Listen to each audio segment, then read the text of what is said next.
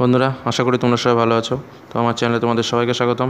আজকে আমি তোমাদের জন্য West Bengal council of higher secondary এডুকেশনের রাষ্ট্রবিজ্ঞানের একটা গুরুত্বপূর্ণ অধ্যায় ভারতের বিচার ব্যবস্থা সম্পর্কে আলোচনা করব এবং এই অধ্যায় থেকে যে মেইন এমসিকিউ এবং এসিকিউ প্রশ্নগুলো সামনে উচ্চ মাধ্যমিক পরীক্ষায় আসতে পারে সেই প্রশ্নগুলো সম্পর্কে আজকে তোমাদের সামনে তুলে ধরবো, যেগুলো কিন্তু বিগত বছরের পরীক্ষায় এসেছে। তার আগে যারা এখনও চ্যানেলটিকে সাবস্ক্রাইব করোনি অবশ্যই সাবস্ক্রাইব করে নাও এবং বেল আইকন অবশ্যই ক্লিক করে রাখো যাতে পরবর্তী ভিডিও তোমরা দেখতে পাও। তাহলে শুরু করি আজকের আলোচনা। বন্ধুরা, তাহলে শুরু করা যাক আজকের মূল আলোচনা। তো এর আগে আমি তোমাদের জন্য দ্বিতীয় বিশ্বোত্তর পর্বে আঞ্চলিক সম্পর্ক, পররাষ্ট্রনীতি, সমৃদ্ধ জাতিপুঞ্জ, সরকারের বিভিন্ন বিভাগ, ভারতের শাসন বিভাগ, ভারতের আইন বিভাগ সম্পর্কে আলোচনা করেছি এবং মূল পরীক্ষায় যে প্রশ্নগুলো এসেছে সেগুলো সম্পর্কে আলোচনা করেছি। তো আজকে তার পরবর্তী চ্যাপ্টার ভারতের বিচার বিভাগ সম্পর্কে আজকে আলোচনা করব এবং সম্পূর্ণ মূল ইম্পর্টেন্ট কোশ্চেনগুলো তোমাদের বলে দেবো, যেখান থেকে তোমরা কিন্তু সামনে উচ্চ মাধ্যমিক পরীক্ষায় তোমরা অবশ্যই কমন পাবে এবং মূল ইম্পর্টেন্ট কোশ্চেনগুলো রয়েছে। মনে রাখবে, এই যে পার্টটা তোমাদের সামনে আলোচনা করছি এখান থেকে কিন্তু বিগত বছরেও প্রচুর পরিমাণে প্রশ্ন এসেছে, অর্থাৎ প্রত্যেকটি কোশ্চেন কিন্তু খুবই গুরুত্বপূর্ণ তোমাদের জন্য। তাহলে শুরু করা যাক। দেখো, মূল ইম্পর্টেন্ট শর্ট কোশ্চেনগুলো বা এমসিকিউ এবং এসিকিউগুলো কী কী আছে। তবে প্রথমেই বলে রাখা দরকার যে এই পার্ট থেকে বা এই অধ্যায় থেকে তোমাদের কিন্তু এমসিকিউ এবং এসিকিউ মিলে 6 মার্কের প্রশ্ন কিন্তু আসে, 6 মার্কের কোশ্চেন কিন্তু এখানে আসে। যেই 6 মার্ক পেতে গেলে তোমাকে কিন্তু অবশ্যই এই কোশ্চেনগুলো পড়তে হবে। তাহলে দেখো, শুরু করো। ভারতের বিচার ব্যবস্থা অখণ্ড, মনে রাখবে, গঠনের দিক থেকে পিরামিডের মতো, প্রত্যেকটা কথা ইম্পর্টেন্ট, গঠনের দিক থেকে পিরামিডের মতো এবং বিচার ব্যবস্থা অখণ্ড, এটাও কিন্তু ভারতের বিচার ব্যবস্থার একটা বৈশিষ্ট্যও বটে। তারপরে দেখো, 42তম সংশোধনী আইন গৃহীত হওয়ার ফলে পার্লামেন্ট প্রশাসনিক আদালত গঠন করতে পারে। প্রশ্ন আসতে পারে, কততম সংশোধনীতে গৃহীত হওয়ার পরে পার্লামেন্ট প্রশাসনিক আইন আদালত গঠন করতে পারে? উত্তর হবে 42তম সংশোধনীতে। আবার প্রশ্ন আসতে পারে, 42তম সংশোধনীতে পার্লামেন্ট কেমন আদালত গঠন করে বা কী গঠন করতে পারে? উত্তর হবে পার্লামেন্ট প্রশাসনিক আদালত গঠন করতে পারে। যুক্তরাষ্ট্র ও মার্কিন যুক্তরাষ্ট্রে ভ্রাম্যমাণ আদালত রয়েছে। সুপ্রিম কোর্টের বর্তমান বিচারপতির সংখ্যা 31। সুপ্রিম কোর্টের বিচারপতি হতে গেলে প্রার্থীকে ভারতীয় এবং 10 বছরের অ্যাডভোকেট হিসেবে কাজ করতে হবে। মাথায় রাখবে, ভারতীয় হতে হবে এবং 10 বছরের অ্যাডভোকেট হিসেবে কাজ করতে হবে।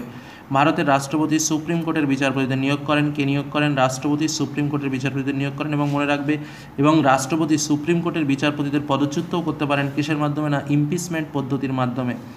সুপ্রিম কোর্টের কার্যক্ষেত্রকে 4 ভাগে ভাগ করা যায়। ভারতীয় সংবিধানের 143 নম্বর ধারা অনুসারে রাষ্ট্রপতি সুপ্রিম কোর্টের কাছে পরামর্শ চাইতে পারেন। কত নম্বর ধারা অনুযায়ী? ভেরি ভেরি ইম্পর্টেন্ট, 143 নম্বর ধারা অনুসারে রাষ্ট্রপতি সুপ্রিম কোর্টের কাছে পরামর্শ চাইতে পারেন। ভারতীয় সংবিধানের 32 নম্বর ধারা অনুসারে সুপ্রিম কোর্ট লেখ জারি করতে পারে। কত নম্বর ধারা অনুসারে সুপ্রিম কোর্ট লেখ জারি করতে পারে? 32 নম্বর ধারা অনুসারে কিন্তু জারি করতে পারে। তারপরে দেখো, ভারতের রাষ্ট্রপতি অনধিক 2 বছরের জন্য হাইকোর্টে অতিরিক্ত বিচারপতি নিয়োগ করতে পারেন। অতিরিক্ত বিচারপতির মেয়াদকাল কত? ঘুরিয়ে আসতে পারে 2 বছর। কে নিয়োগ করেন? রাষ্ট্রপতি। সামরিক আদালতের রায়ের বিরুদ্ধে হাইকোর্টে আপিল করা যায় না। একমাত্রই সামরিক আদালতের রায়ের বিরুদ্ধে হাইকোর্টে আপিল করা যায় না। তারপরে দেখো, হাইকোর্টের রায়ের বিরুদ্ধে সুপ্রিম কোর্টে আপিল করা যায়। ভারতে প্রথম লোক আদালত গুজরাটে কাজ শুরু করে। দেখো, এখানে কিন্তু একটা টুইস্ট আছে। প্রথম লোক আদালত গুজরাটে কাজ শুরু করে, কিন্তু প্রথম স্থাপিত হয়েছিল কিন্তু দিল্লিতে, মনে রাখবে। পরে অবশ্যই শর্ট কোশ্চেনে রয়েছে। PN ভগবতী হলেন লোক আদালতের জনক, বা লোক আদালতের জনক কাকে বলে? PN ভগবতীকে। ভারতে প্রথম লোক আদালত গঠিত হয় 1982 খ্রিস্টাব্দে। জম্মু কাশ্মীর ক্রেতা সুরক্ষা আইনের অন্তর্ভুক্ত নয়। একমাত্র জম্মু কাশ্মীর রাজ্য যেটা কিন্তু ক্রেতা সুরক্ষা আইনের অন্তর্ভুক্ত নয়। ক্রেতা আদালতের সর্বোচ্চ স্তরে রয়েছে জাতীয় কমিশন। রাজ্য কমিশনের সদস্যদের কার্যকালের মেয়াদ 5 বছর। রাজ্য কমিশনের সভাপতি হাইকোর্টের একজন কর্মরত অথবা অবসরপ্রাপ্ত বিচারপতি। ক্রেতা আদালতের সর্বনিম্ন স্তর হলো জেলা স্তর। ক্রেতা অধিকারের বিল প্রথম পাশ হয় আমেরিকায়। ক্রেতা সুরক্ষা আইন সংশোধিত হয় 2002 খ্রিস্টাব্দে। লোক আদালত বিচার করে দেওয়ানি মামলার। পশ্চিমবঙ্গে লোক আদালত গঠিত হয় 1987 খ্রিস্টাব্দে। লোক আদালত প্রথম গঠিত হয়েছিল দিল্লিতে। কলকাতা হাইকোর্টের বিচারপতিকে নিয়োগ করে রাষ্ট্রপতি। কলকাতা সুপ্রিম কোর্টের প্রথম প্রধান বিচারপতি হলেন এলিজা এমবে। মনে রাখবে, তখন কিন্তু ভারতের প্রথম সুপ্রিম কোর্ট কিন্তু কলকাতায় প্রতিষ্ঠিত হয়েছিল।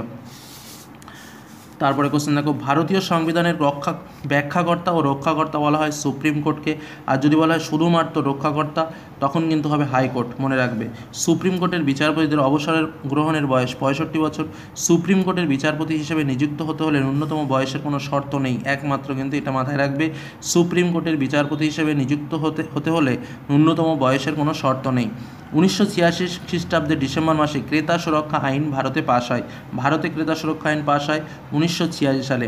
ভারতে বিচার ব্যবস্থা এক ও অখণ্ড। সারা ভারতে প্রায় একই দেওয়ানি ও ফৌজদারি আইন মেনে বিচার কার্য সম্পাদন করা হয়। এটা হলো ভারতের যদি পরীক্ষায় প্রশ্ন আসে যে দুটি বিচার ব্যবস্থার বৈশিষ্ট্য লেখো, তাহলে এই দুটো লিখে দেবে। 1 নম্বর হচ্ছে বিচার ব্যবস্থা এক ও অখণ্ড, এবং 2 নম্বরে সারা ভারতে প্রায় একই দেওয়ানি ও ফৌজদারি আইন মেনে বিচার কার্য সম্পাদন করা হয়। দেখো অখণ্ড বিচার ব্যবস্থা কী, একটা এসিকিউ কিন্তু এই প্রশ্নটা আসতে পারে।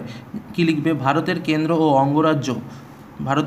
ও অঙ্গরাজ্য সমূহে যে বিভিন্ন বিচার ব্যবস্থা চালু আছে তাকে অখণ্ড বিচার ব্যবস্থা বলা হয়। এর শীর্ষে অবস্থিত সুপ্রিম কোর্ট, অঙ্গরাজ্যগুলির হাইকোর্ট এবং বিভিন্ন ধরনের অধস্তনের আদালত এই অখণ্ড বিচার ব্যবস্থার অন্তর্ভুক্ত। মানে একদম সম্পূর্ণ যে বিচার প্রক্রিয়াটা আমাদের রয়েছে সমস্ত কিছু মিলিত রূপ হলো অখণ্ড বিচার ব্যবস্থা।